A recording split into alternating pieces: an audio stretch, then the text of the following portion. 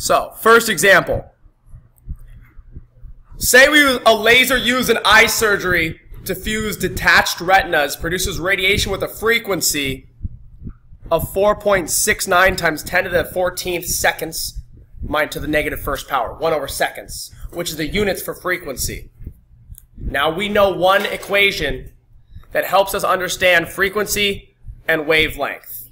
And it has to do with the speed of light. We have C equals the wavelength times the frequency. So we know that the lambda is equal to wavelength. We know, and this is usually in nanometers, which is the same thing as meter times 10 to the negative 9th. Now V is frequency. Frequency is usually in 1 over seconds, or seconds to the negative 1. Now, in this case, we are given, you're always going to be given one of them. Which one are we given here? We're given frequency, right? So what we can do is we know that C, everything in the universe propagates at C, which is equal to 3.0 times 10 to the 8th meters per second. Knowing that, we can always solve for either the lambda or the frequency. We do it like this. 3.0 times 10 to the 8th meters per second is equal to lambda times 4.69 times 10 to the 14th, 1 over seconds. Now, to the 14th, that's what we're given here, yes. Let me make that as clear as possible. 1 over seconds because it's negative? Now, we're given 1 over seconds because it's seconds to the negative 1, and seconds to the negative 1 is equal to 1 over seconds. We can't have the negative 1. No, we always make it a fraction. So, let's divide both sides by 4.69 times 10 to the 14th. 1 over seconds.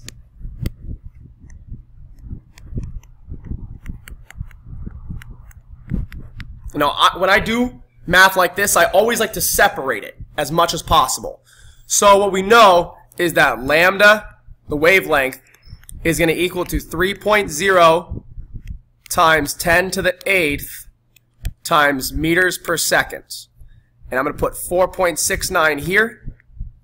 I'm going to put 10 to the 14th here. And I'm going to put 1 over seconds here. Does everyone see how I did that? So, 3.0 divided by 4.69 gives me 0.63965885. Okay?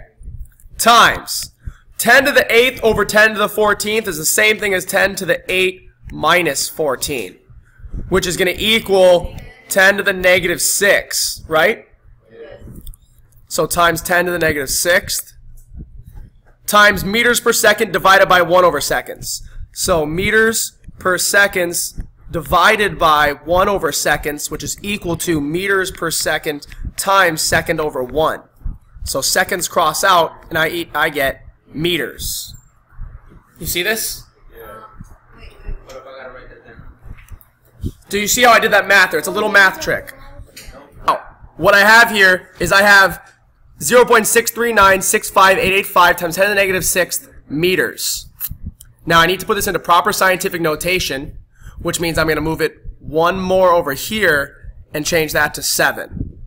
So this is going to equal 6.3965885 times 10 to the negative 7th meters, which if I look at my sig figs in the original equation, I see that I have exactly 3 units for sig figs. 3 significant figures. So I'm going to turn this down to 6.396 and round that up to 6.40 times 10 to the negative 7th meters.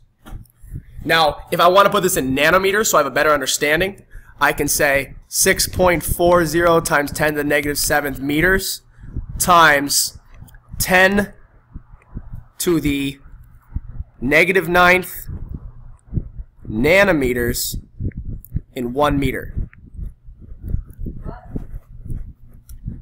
So there are 10 to the 9th nanometers in 1 meter, which means we have 6.40 times 10 to the negative 7th plus 9 nanometers, which is going to equal 6.40 times 10 to the 2nd nanometers, which equals 640 nanometers.